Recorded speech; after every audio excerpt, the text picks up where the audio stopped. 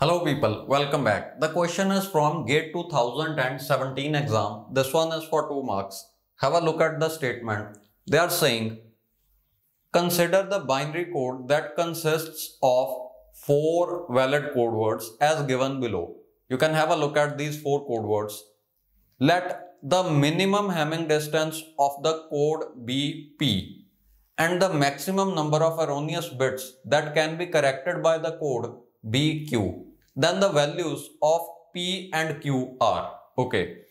So we need to find out the minimum Hamming distance if these are the valid code words. Okay. For finding out minimum Hamming distance, we need to know the Hamming distance between each and every pair. So let's find it out. So this is one pair, this is second pair, and this is third pair. Let's first analyze these 3 pairs. So Hamming distance between these two is 1, 2, 3. Okay. So this Hamming distance is 3. What is Hamming distance? The number of bits between two numbers that are different. See, this bit is different, this bit is different, this bit is same, and this bit is different. So it is 3. Now between these two numbers, the Hamming distance will be 1, 2, and 3. This is also 3. Okay. This is 3. And between these two numbers, it is 1, 2, 3 and 4. So here the Hamming distance is 4. Now keep in mind, minimum Hamming distance till now is 3 because this is 3, 3 and 4. So minimum will be 3. Now let us analyze these pairs.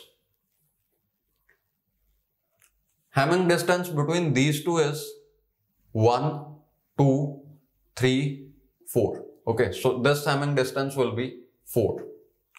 Let me just verify.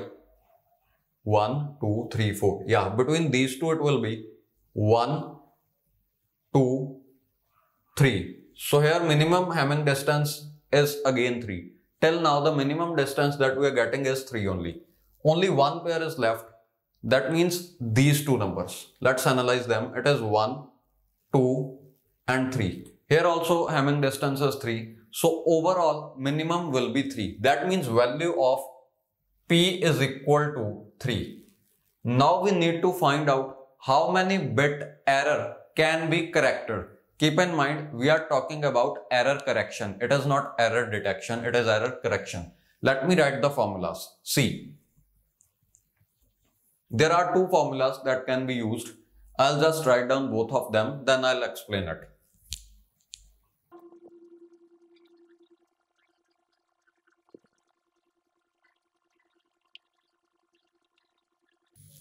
So these are the 2 formulas that can be used. Let's just analyze both of them one by one. If you go by this formula, it says if minimum Hamming distance is equal to D, then you can correct maximum these many bits of error. Okay, let us find out. So value of D is 3. Minimum Hamming distance that we are getting is 3.